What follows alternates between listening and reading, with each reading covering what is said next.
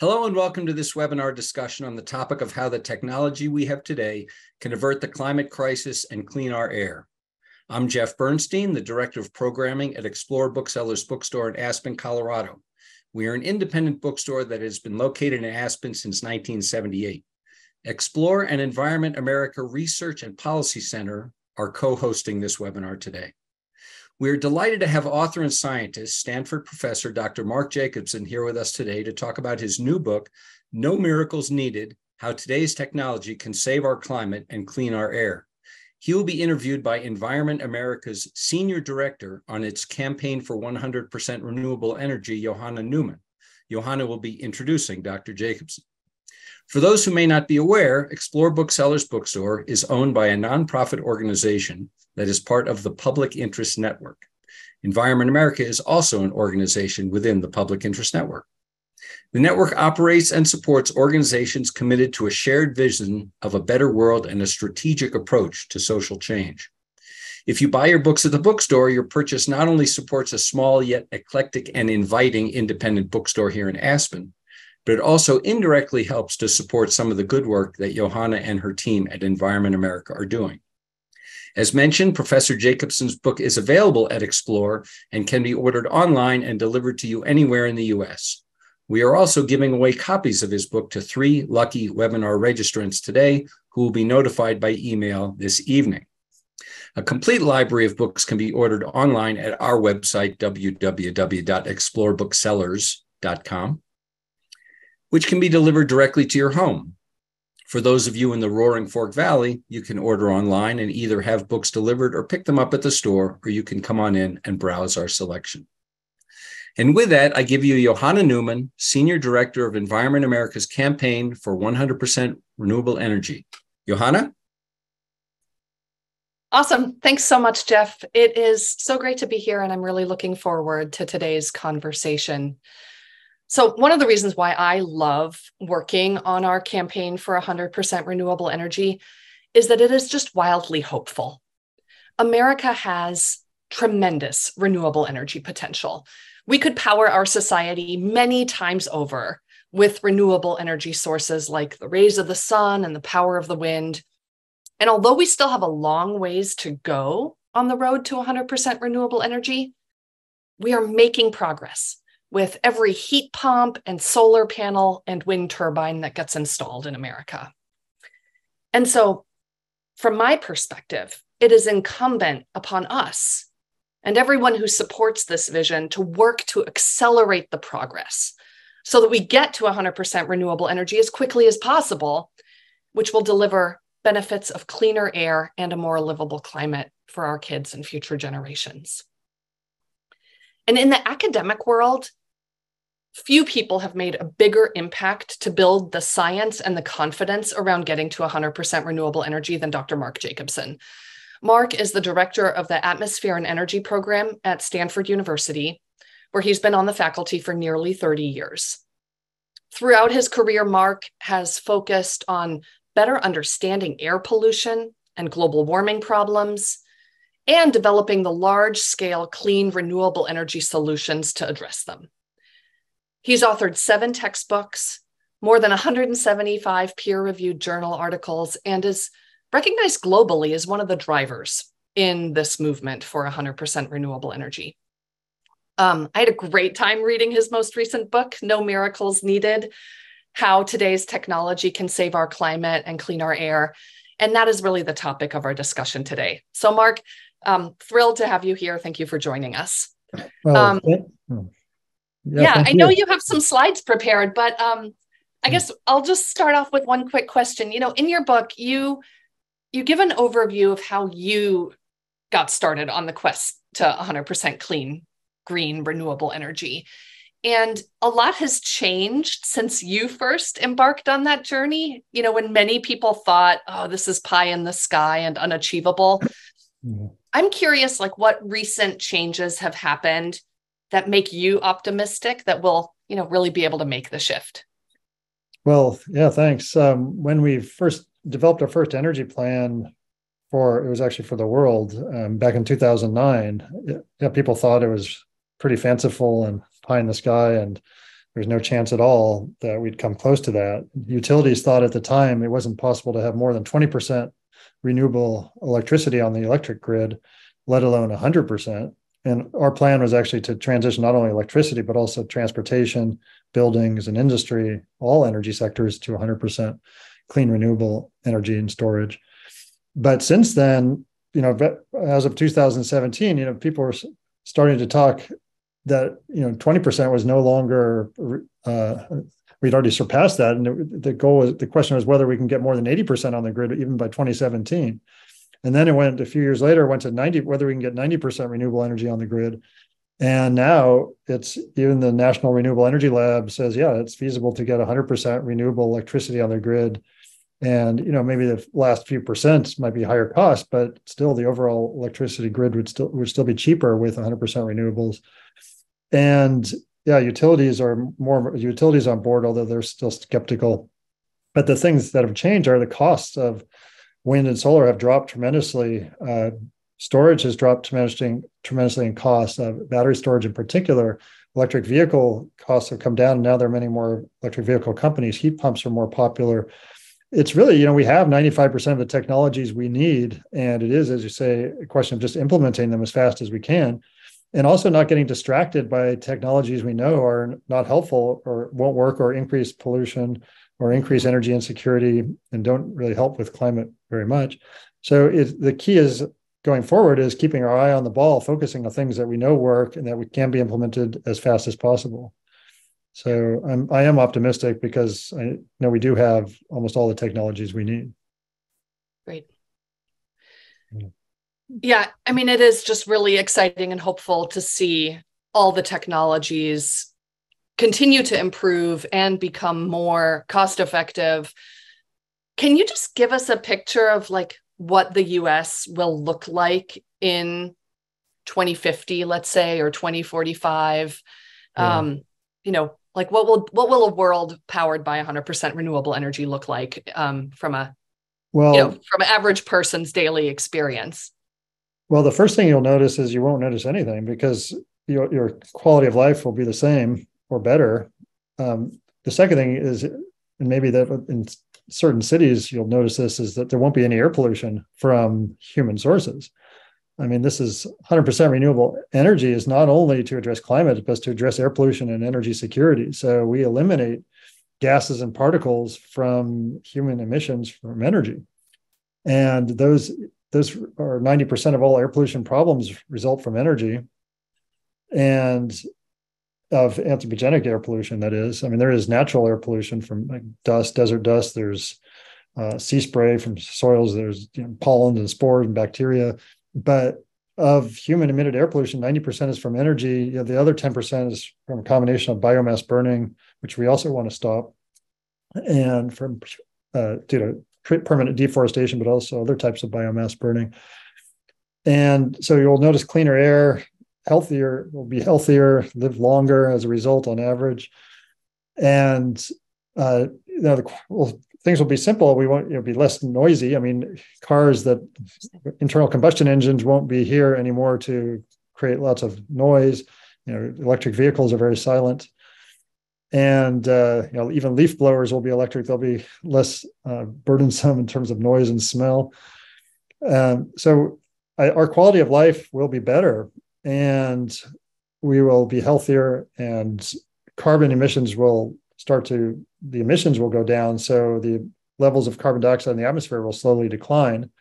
And it'll take a while to get down to 350 parts per million. But if we actually do eliminate 80% of emissions by 2030 and 100% by 2050, which is their goal, then we actually expect, and also if we reduce emissions equivalently in non-energy sectors, I mean, in terms of greenhouse gases, about 70 to 75% of emissions are from energy. So we have to address non-energy emissions as well, which include methane from agriculture, from wetlands, from landfills and from rice paddies, from digestive tracts of sheep and cattle, manure, also nitrous oxide emissions from fertilizer, biomass burning emissions, as I mentioned, halogen emissions.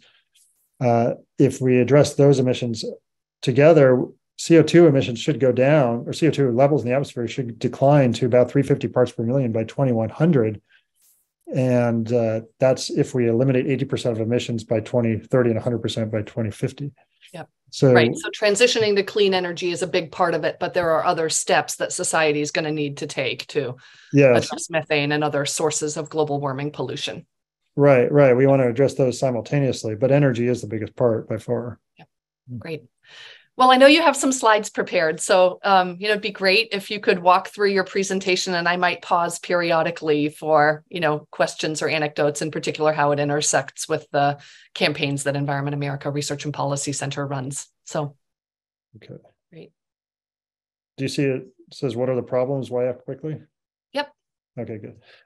Okay, so I'm looking at this from an air pollution, a global warming, and energy security point of view. There are three major problems that I've been trying to address. Air pollution does cause 7 million premature deaths per year worldwide, costing the world on the order of $30 trillion per year today, based on statistical cost of life and morbidity.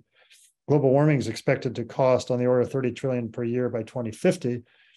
And then the third issue is energy insecurity. I mean, fossil fuels are limited resources. They will run out over time. And when they do, that will result in social, economic, and political instability. And that's one type of energy insecurity. There are other types as well. But these are all drastic problems that require immediate and drastic solutions. So our solution has always been, well, let's try and electrify all energy sectors as much as possible. And the four main sectors are, well, transportation, buildings, and industry, in addition to electricity. And so by electrifying transportation, for example, we go primarily to battery electric vehicles, but also some hydrogen fuel cell vehicles for long distance heavy transport, like long distance aircraft and ships. Hydrogen should only be green hydrogen, which is produced from electricity, where the electricity is from wind and water and solar sources, but not blue hydrogen or brown hydrogen, which maybe I'll mention a little bit later. For buildings, we want to go primarily to electric heat pumps for air heating, air cooling, and water heating, and also even heat pumps for drying clothes, heat pump dryers. They use 1/4 the energy as natural gas, and they run on electricity. Again, wind, water, solar electricity here.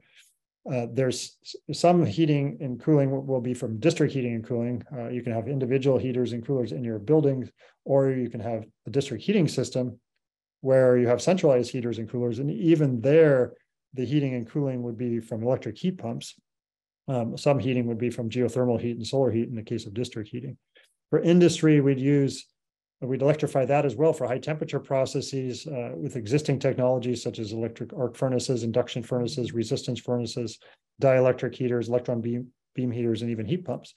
Mm-hmm. And the electricity for industry, for buildings, and for transportation would come from wind, water, and solar. So onshore and offshore wind, solar photovoltaics on rooftops and in power plants, concentrated solar power, that's CSP, geothermal electricity, which is in addition to the geothermal heat we have, hydroelectricity, and tidal and wave power. Now, we need storage with 100% renewables. We need electricity storage, heat storage, cold storage, and also some hydrogen storage. The types of electricity storage options we already have are concentrated solar power with storage, pumped hydroelectric, existing hydroelectric dams, batteries, flywheels, compressed air storage, gravitational storage with solid masses, and then hydrogen used in fuel cells to regenerate electricity. That's a form of storage for electricity as well. For buildings, we have water tank storage for both heating and cooling, ice storage for cooling, underground storage in boreholes, water pits, and aquifers for heating, and in some cases, aquifers can be used for cooling as well, and also heating and building materials. These are all existing low-cost heating and cooling technologies. And then hydrogen. Could we talk for a quick second, just going to the electricity storage?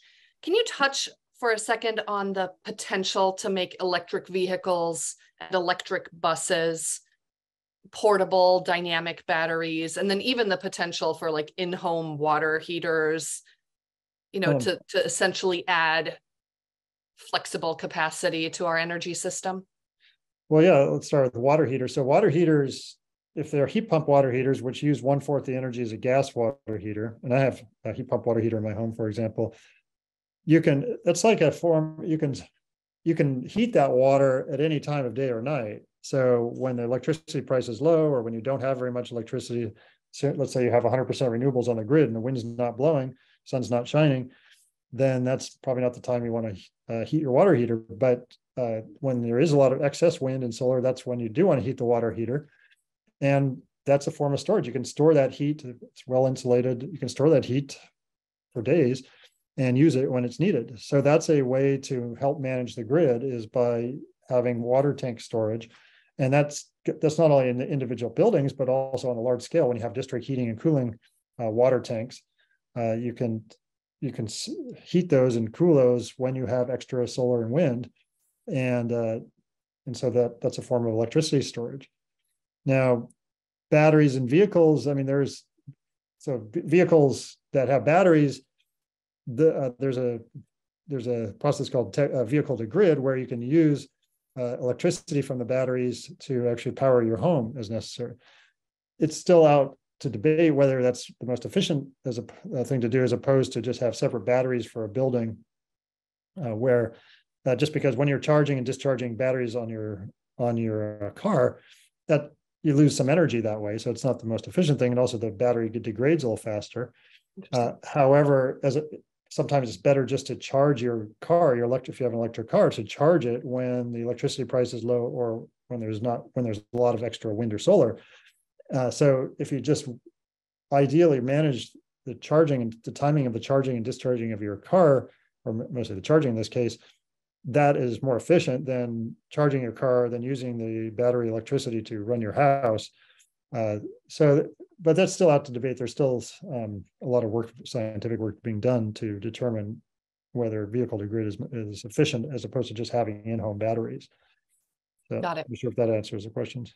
Yeah, no, that's interesting. I think, I see a lot of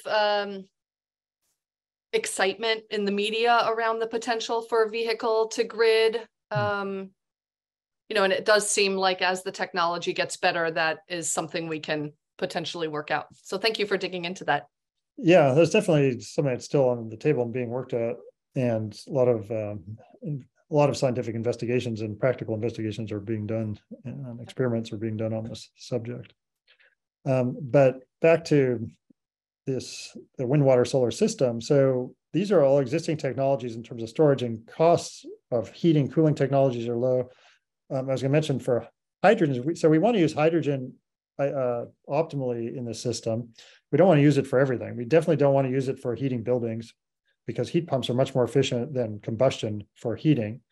And natural gas companies really want to use hydrogen for heating buildings, because they want to mix the hydrogen in the natural gas pipes, and basically to extend the life of natural gas industry.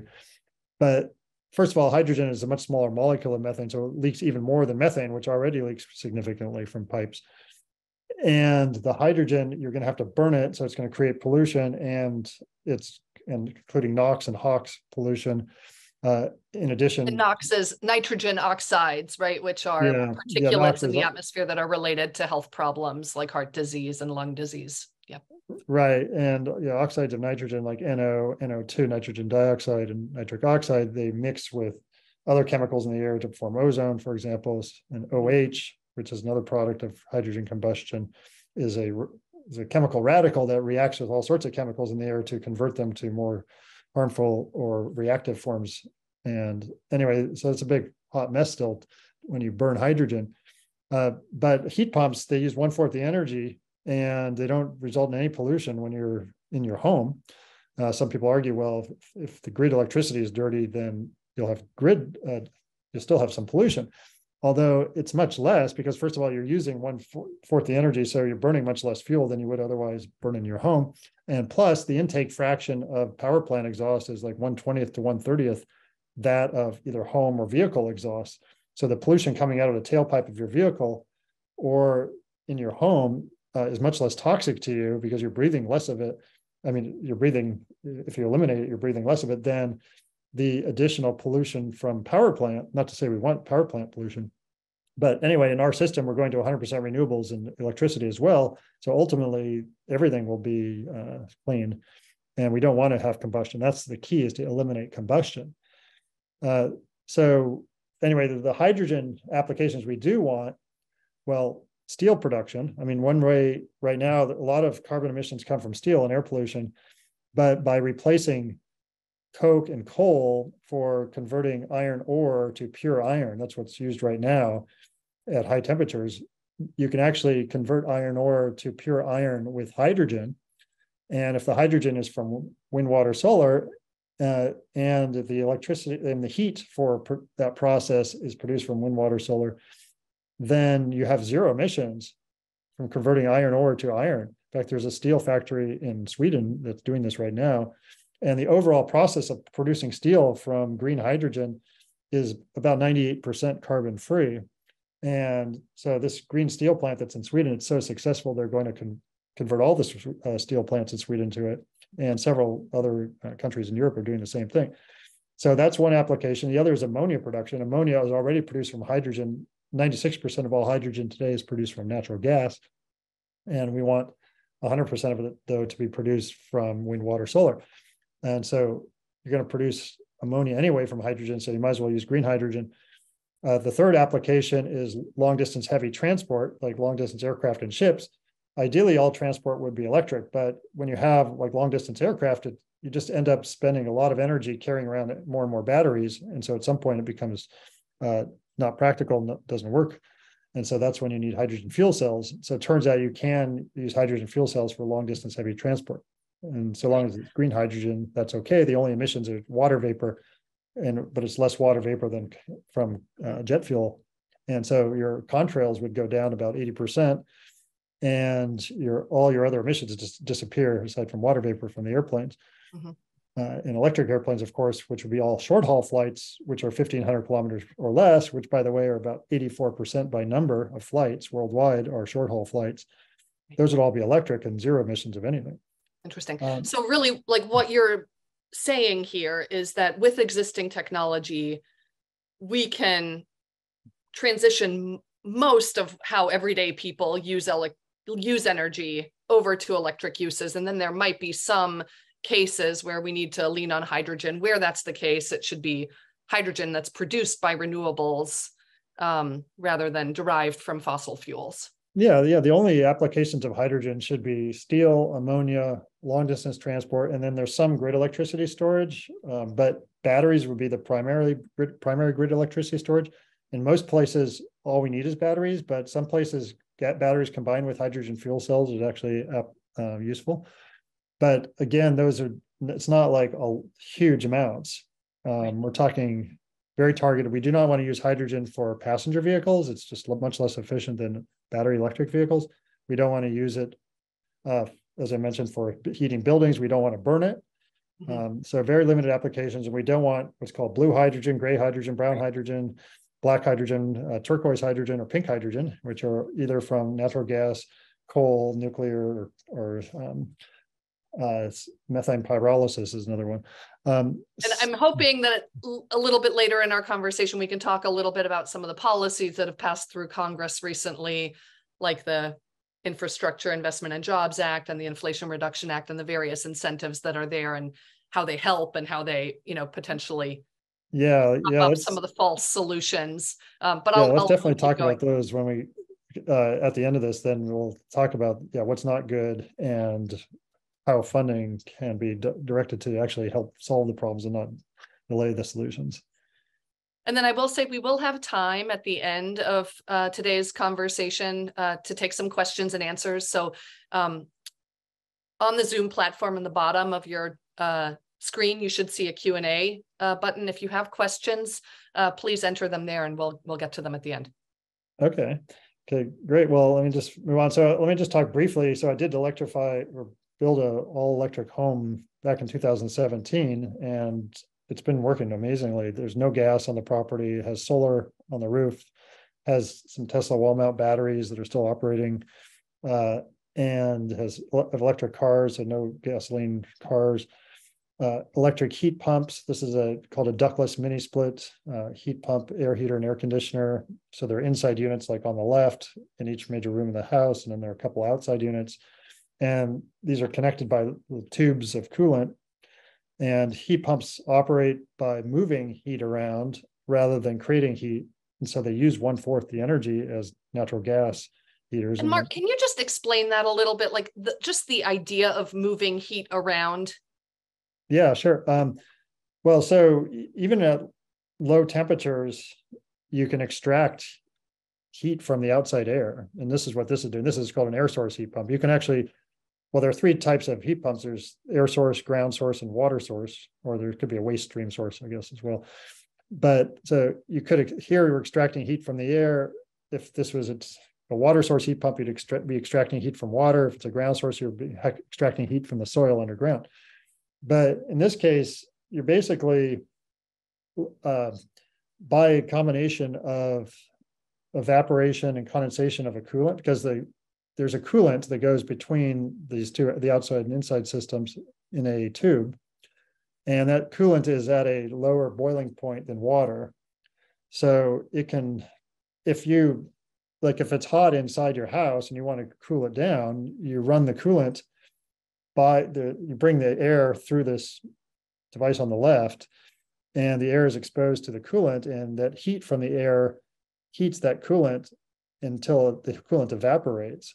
And that sucks out energy from the air, cooling the air. And then the cold air then gets sent back into the room.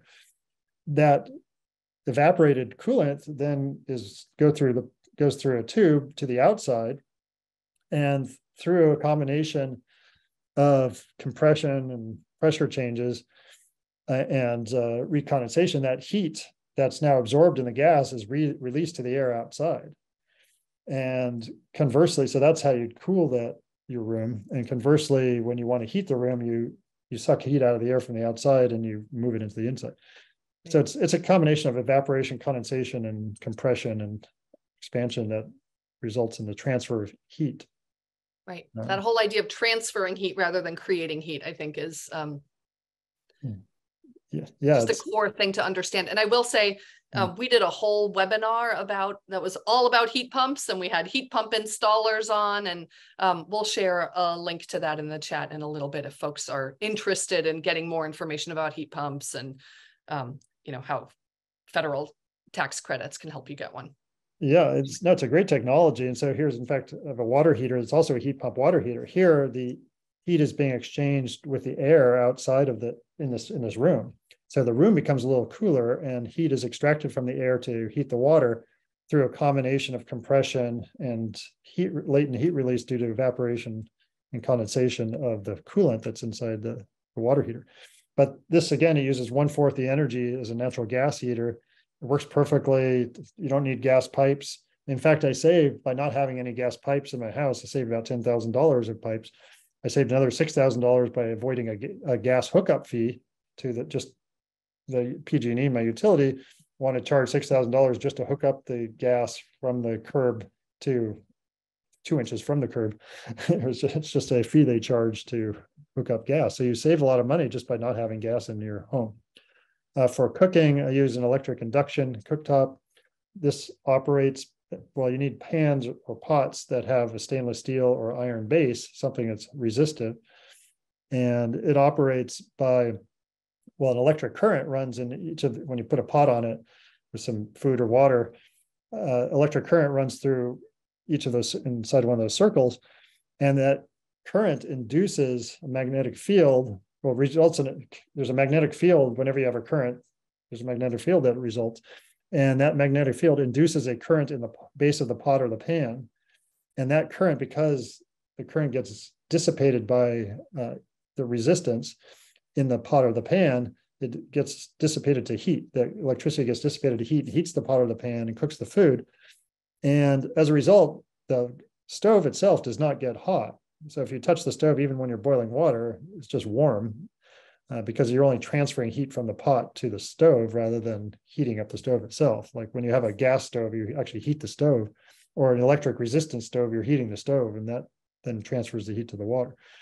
But in this case, so it cooks evenly, it works really well, it runs on electricity, and so it's great. And I show a burner on the left. It's an individual burner you can plug into the wall. That costs between $30 and $80. And I mention that because 7 million people die every year worldwide from air pollution. About 2.4 million are from indoor burning of biofuels for home heating and cooking. And so just replacing burning fuel with a single induction burner that's really inexpensive. You do need an electricity source, obviously, but now we're working on microgrids to provide electricity and heat for villages and remote villages that aren't connected to the electricity grid. So it's a way to actually solve a large air pollution problem simultaneously with providing heat and electricity to communities. Let me just summarize what now it's been 6 years, but over 6 years, it's the same result. 120% of all my home and vehicle energy use was provided by solar on the roof. So I had extra 20% that I sent to the grid. And I have a community choice aggregation utility, Silicon Valley Clean Energy, and they actually pay me for that extra electricity on an average of about $860 per year. And I've had no electric bill, gas bill, or gasoline bill. And avoided, as I mentioned, a gas hookup fee. Gas pipes are avoided. These show averages for typical homes. Electric bill, gasoline bill. So you have an upfront savings plus an annual savings. And with subsidies, there's still subsidies around at the federal level and also several states. It was a 5-year payback time. Without subsidies, it would be 10 years, but it's already paid itself off, the whole solar and battery system. And the solar is warranted for 25 years. And so this is free energy after you've paid it back. I mean, I would recommend, well, certainly any new home, but even retrofits. In 2005, I retrofitted a previous home doing the same thing. And even though the payback time is longer, still you get clean energy and you eliminate your fuel bills, even though you have, there's an upfront cost, obviously, to do this. But it's just, we should all be doing this to the extent we can. Obviously, not everybody can do this, but it's something that future buildings should all be zero emissions and have all these technologies. They're just so efficient. Yeah.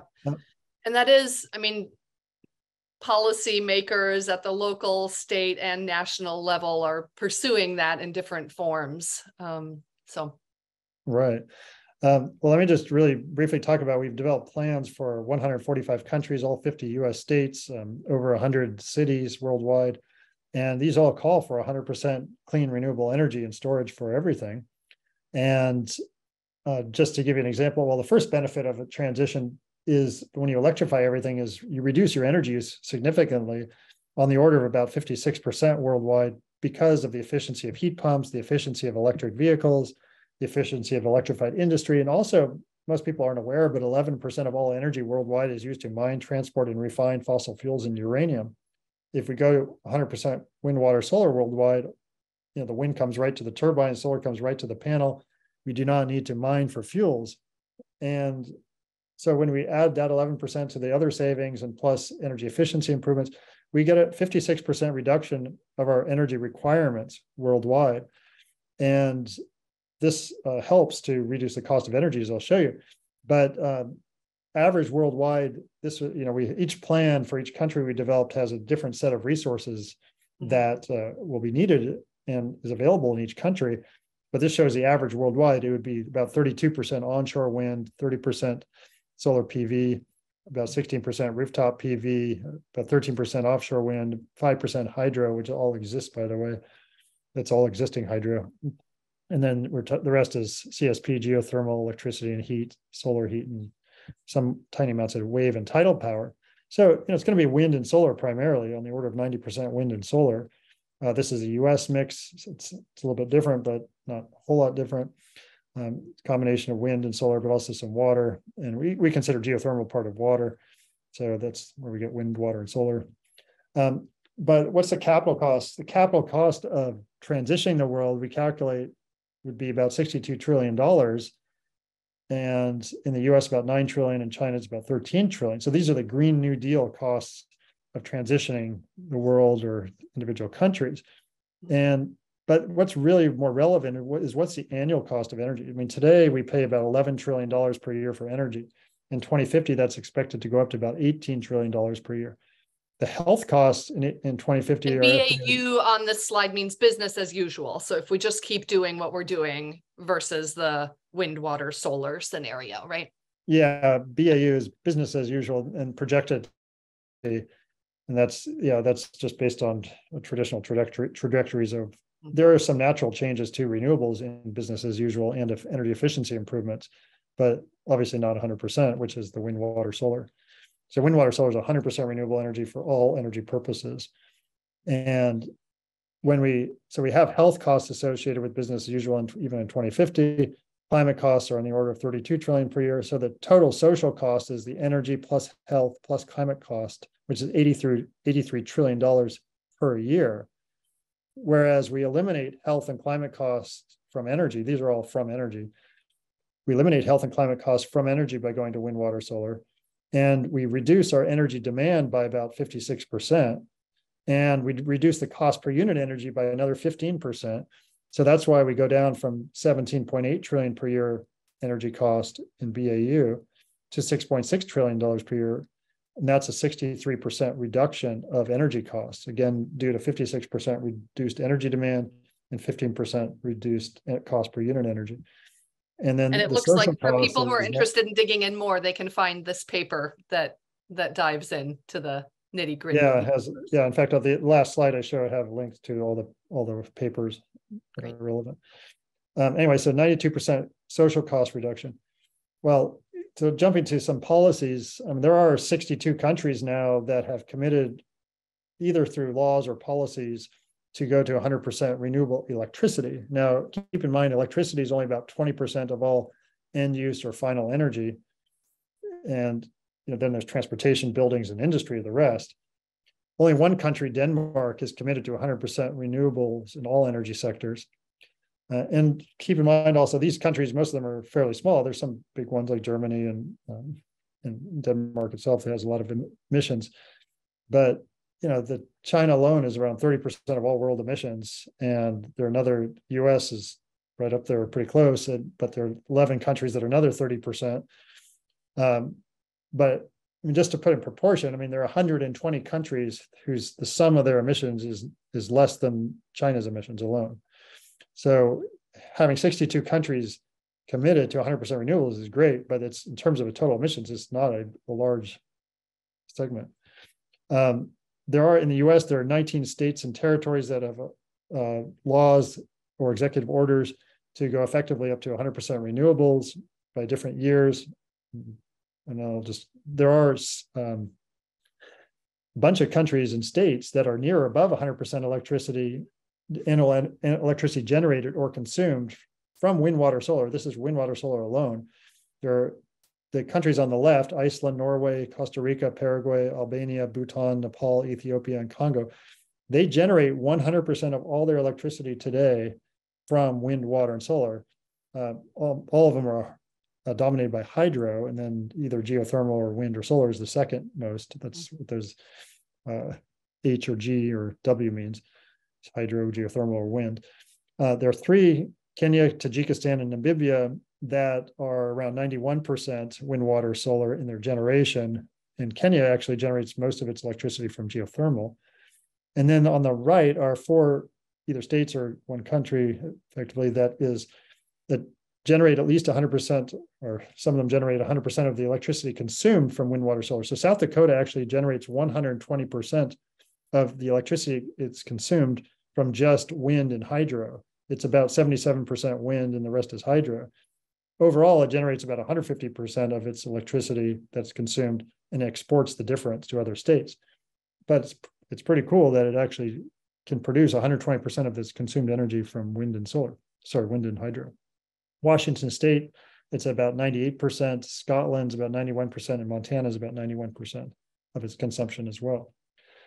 Okay, so to summarize, well, I didn't mention jobs, but we do calculate that worldwide we'd create about 28 million more long-term full-time jobs than lost. In the US, it's about 3 to 4 million. For land use, this World Wind, Water, Solar program would take about 0.17% of world's land for footprint, mostly solar, and then 0.36 for spacing, which is onshore wind. We don't need new land for offshore wind, tidal, wave power. Geothermal is pretty small. We're not adding new hydro.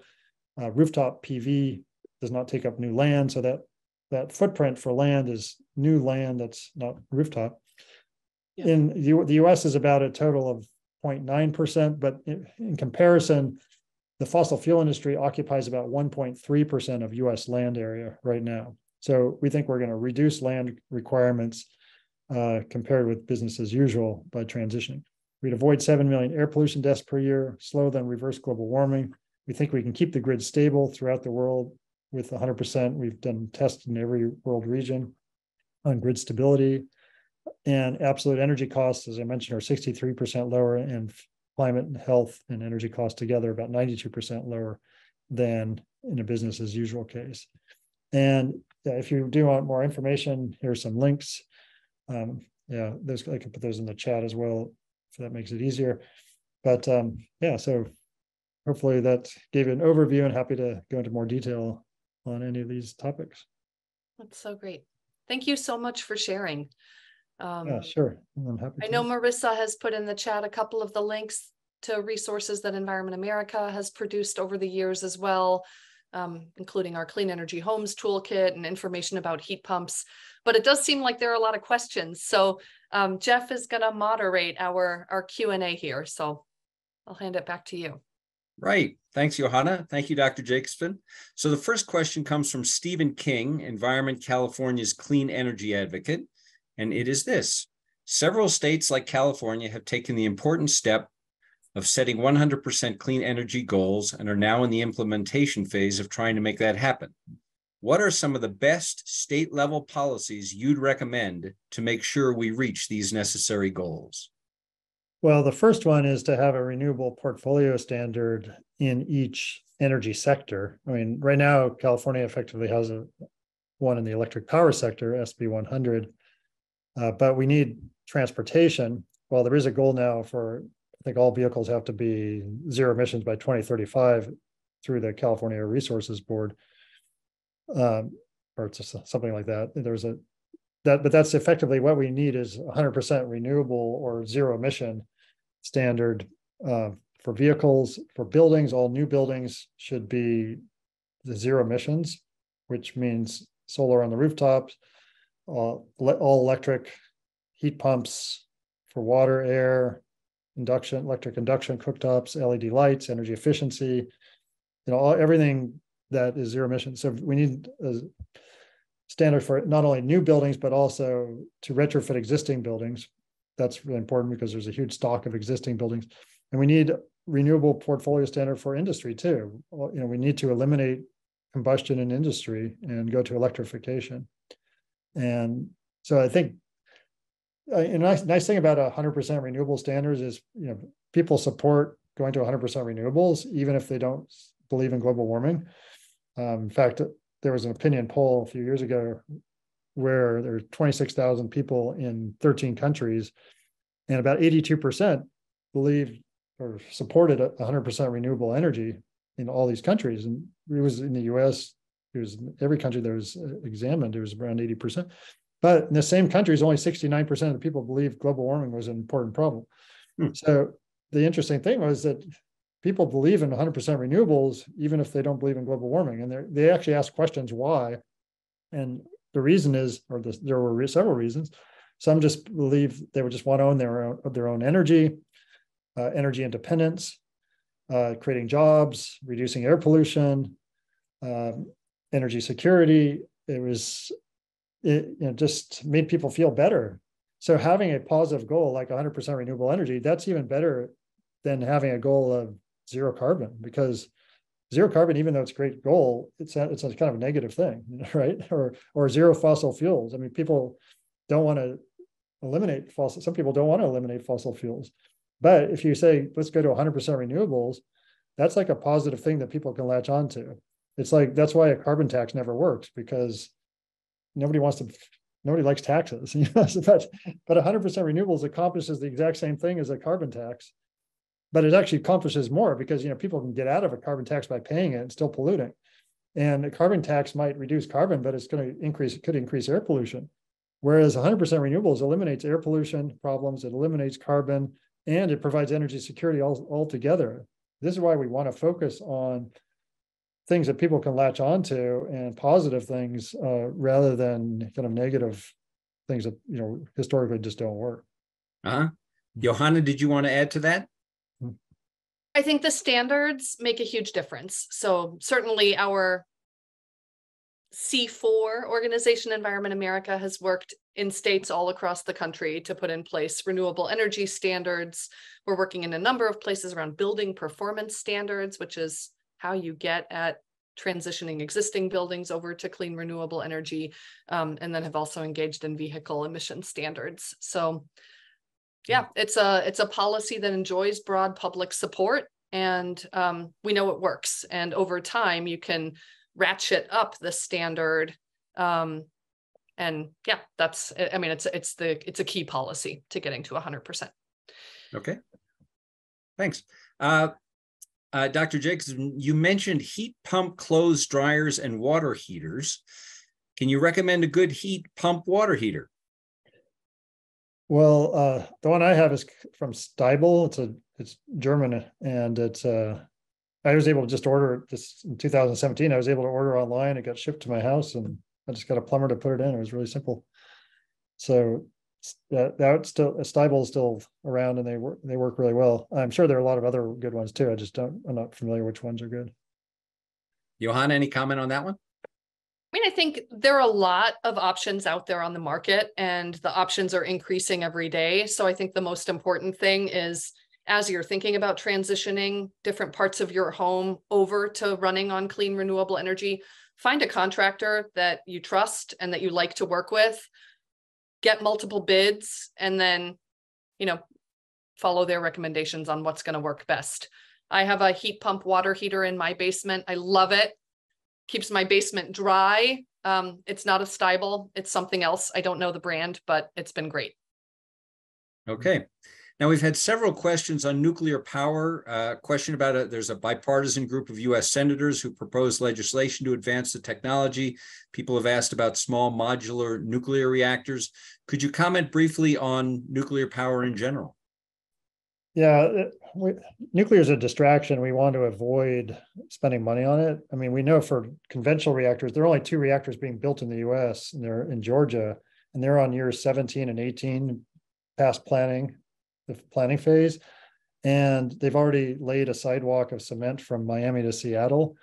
And it cost $34 billion so far, and for 2.3 gigawatts, and that's about over $15 a watt. Wind and solar are $1 a watt.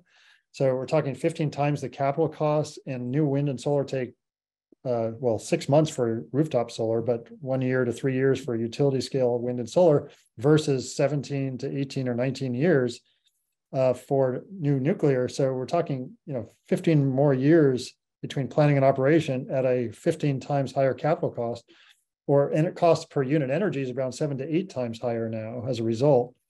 So just on a cost and delay basis, we need to solve 80% of this problem by 2030, 100% by 2050. If you have a technology you plan today and it won't be ready till 2040, that's completely useless, not helpful. And that's ignoring the weapons proliferation risk, the meltdown risk, the waste issues, the fact that you do have carbon equivalent emissions from nuclear, not only from this opportunity cost of waiting around. While you're waiting around the extra 15 years, you're emitting lots of carbon in the air. You have carbon emissions from mining, and you're refining uranium, which is a very energy intensive process.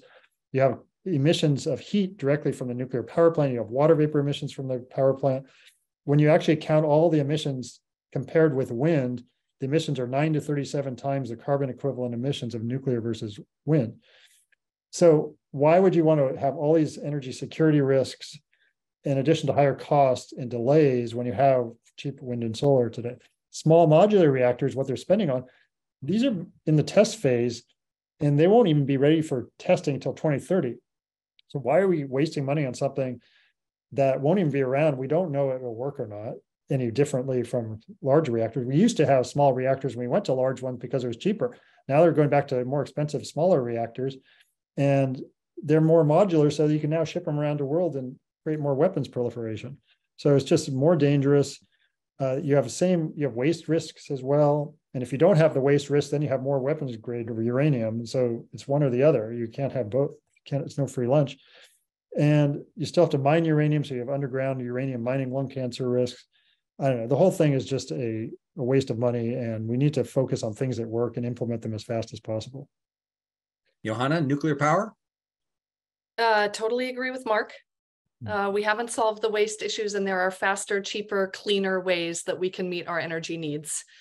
It is unfortunate that Congress continues to subsidize nuclear energy to the tune of billions of dollars, and that the industry keeps, promising like, oh, but the solution is out there just around the bend. That's what they've been saying for 40 years, and it just hasn't delivered, and we need to stop drinking the Kool-Aid and focus on the real solutions. All right, I think we've just got time for one more question. It's directed at Johanna. Why are we not talking more about the benefits of residential solar panels with battery backup as distributed power generation that supports the local neighborhood? That's a great question. I like to think that I talk about that all the time. We at Environment America have a robust Go Solar program.